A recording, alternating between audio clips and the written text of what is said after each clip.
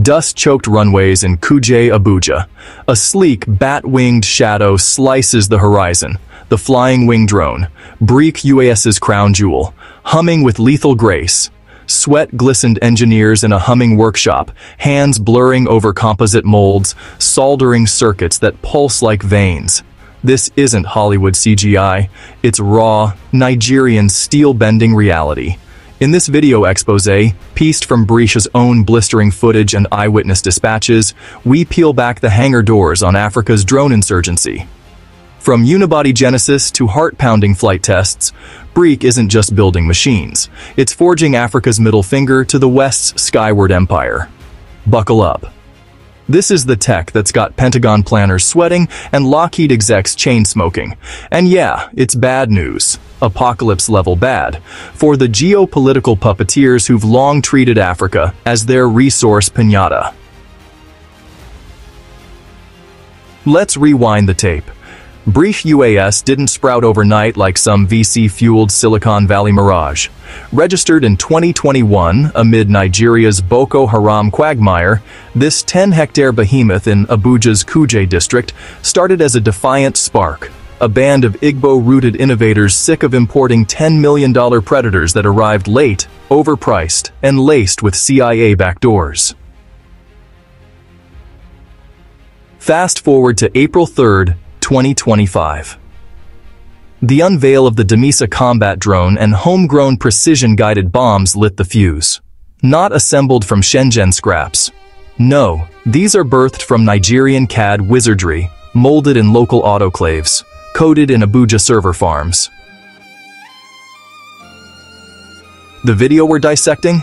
A visceral montage starting in the design labs where Lieutenant Nkamdilim Anulika Ofodile, that Igbo firebrand, the woman who etched Damisa's DNA, sketches unibody blueprints on glowing screens. Unibody?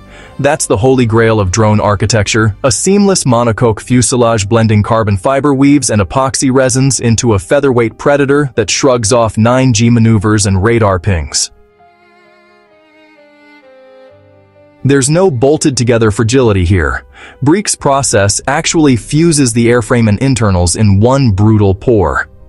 This slashes weight by about 30%, while seriously amping up structural integrity, whether for kamikaze dives or those long ISR loiters over the bandit-riddled Sambisa forest. So, let's zoom in on the workshop frenzy. Frames from Brescia's August 11th, 2025 X-Drop. Yeah, they really capture it raw. Technicians in crisp blue smocks, their faces lit by the blue hiss of soldering irons, wiring neural nets right into Striver's belly. In one clip, a young Edo engineer, sleeves rolled up, laminates the flying wing's blended wing body that low observable curve echoes B-2 bombers, but scaled down for Sahel skirmishes. And those composites? They're sourced from Lagos Refinery's excess polymers, then cured in vacuum bags that hum, honestly, like angry bees. From raw billet to bonded beast, we don't import vulnerability, we export sovereignty. Next station, Avionics Bay. Here, the team, a 50-strong mosaic of Igbo precision, Ofodile's squad from Enugu Tech Hubs, Yoruba coders debugging AI evasion algorithms, and Hausa mechanics stress testing actuators, integrates payloads. Laser designators for PGMs, EO and IR turrets that spot an AK-47 at 5 kilometers in midnight haze, all synced to Nigerian SAT constellations for jam-proof feeds.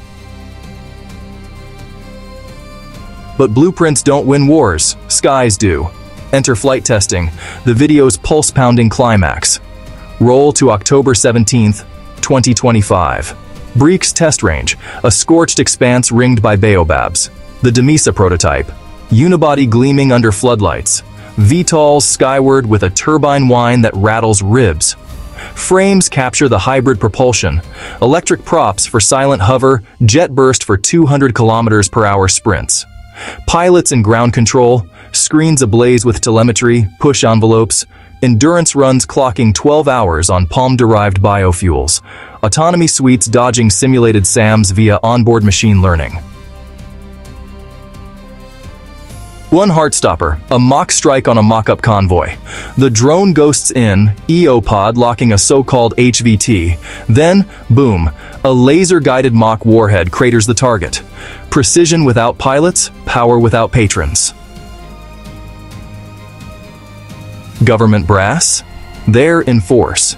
Gen CG Musa, eyes like flint, nods approval as data scrolls confirm 98% hit rates. No Western observers. This is Africa's show.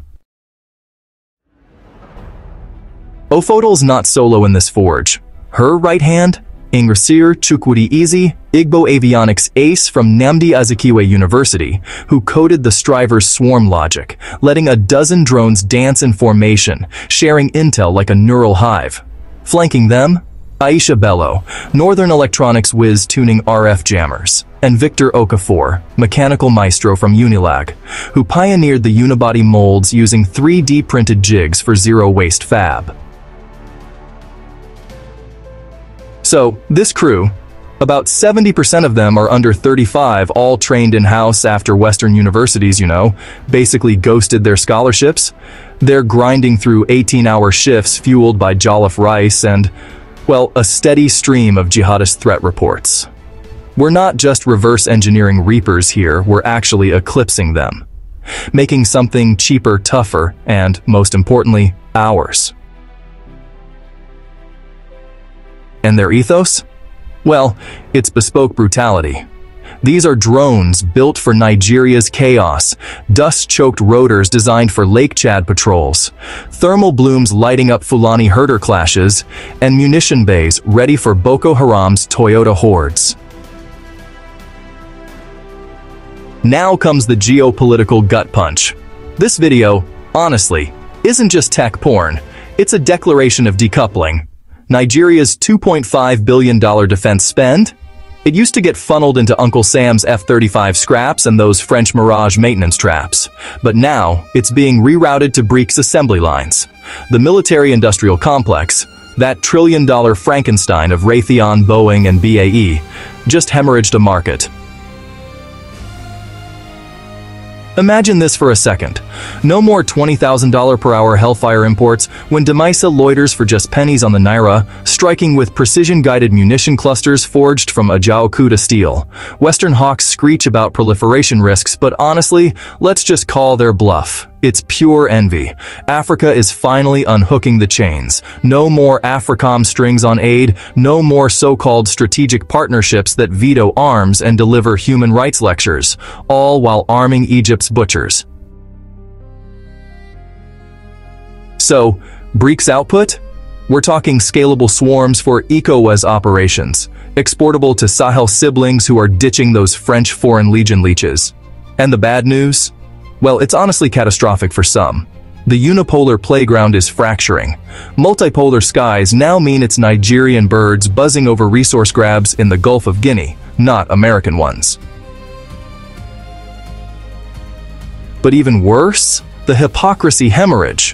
While Briche's April thunderclap and those October tests ripple through African feeds, with governors from Plateau's Mutfwang to Nasarawa's Sule jetting in for demos, the mainstream media? Yeah, crickets.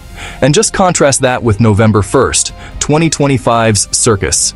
Trump, that orange oracle, blasting guns a-blazing invasion threats against Nigeria to, quote, wipe out Islamic terrorists, slaughtering our cherished Christians. CNN loops it 24/7. BBC dissects the so-called existential threat to U.S. values. Reuters frets over Abuja's watchlist edition. Protests erupt in Lagos. Yankee go home. Chants echoing, as Nigerians demand homegrown fixes, not drone-drop liberators who bombed weddings in Kandahar. Trump's rhetoric? It's like a neocon fever dream, ignoring that Fulani Boko clashes are land wars, not jihadi Armageddon, and that Nigeria's army, Brich armed, neutralized 1,200 insurgents last quarter alone. But coverage, wall to wall, Brich's self-reliance buried in tech blogs if at all. Why? Because sovereignty scares the empire. A black lead breakout from the MIC's yoke? That's not democracy promotion, it's disruption. Trump's fast, vicious, sweet bluster gets prime time because it sells fear. Ofadile's unibody revolution. It sells independence, and that's poison to the narrative. Dig deeper, because this media blackout's no accident. It's a post-colonial playbook 101. Amplify chaos, mute mastery. Remember Rwanda's homegrown recon drones back in 23? There were like crickets until poachers started dropping. Now, with BRIC scaling to 500 units per year by 2026, the silence just screams complicity. Nigerian X erupts. Hashtag BRIC rising trends with 2 million views on that workshop vid. But, you know, Al Jazeera slots it after Gaza filler while Fox News pimps Trump's saber rattles as tough love hypocrisy. It's basically the West's oxygen-clothed as global security. It's really a neo-colonial chokehold invade for terror, but embargo arms when victims arm themselves. Yet here's the twist. The video's coda. A slow-motion shot of flying wing banking into the sunset overlaid with Ofodile's vow. Our skies, our rules. It's more than just a statement, it's a strategy. BRIC's ecosystem, it integrates with NASRDA satellites for beyond line-of-sight operations. And it feeds data to a national C4ISR grid that's got Chinese firms, well, honestly, salivating for joint venture bids, but all on Nigerian terms. Future plays include kamikaze variants for drone-on-drone dogfights and hypersonic scouts for Niger Delta patrols. Government buy-in? It's locked. 50 billion naira procurement pipeline, according to leaked Ministry of Defense memos, with exports eyed for Algeria and Ethiopia. The real game changer? Cost, Demisa, at $250,000 per unit versus $30 million Reapers. It's scalable, sanction-proof, and, yeah, African. Provocative truth. This is brutal tech. Unfeeling eyes in the sky, unerring strikes from afar. But in Abuja's hands, it's justice. Igbo ingenuity leading a pan-Nigerian charge. Government fists finally unclenching from Western palms. Trump's threats? Just bluster from a bully sensing the shift. BRIC UAS isn't just changing the game, it's ending it for the old guard. Africa's not begging, it's building. The chains? Shattered. The skies? Reclaimed. Watch the video. Feel the thunder. The revolution's airborne, and it's Niger black and proud.